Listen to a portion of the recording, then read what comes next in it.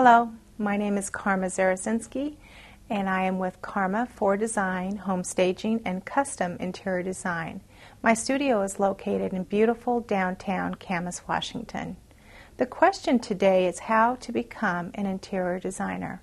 There are a number of ways to look at when deciding to become an interior designer. The first thing to do is to ask yourself, do I have an affinity towards design, spatial planning, and color palettes? If you recognize this in yourself, then perhaps interior design is just the thing for you.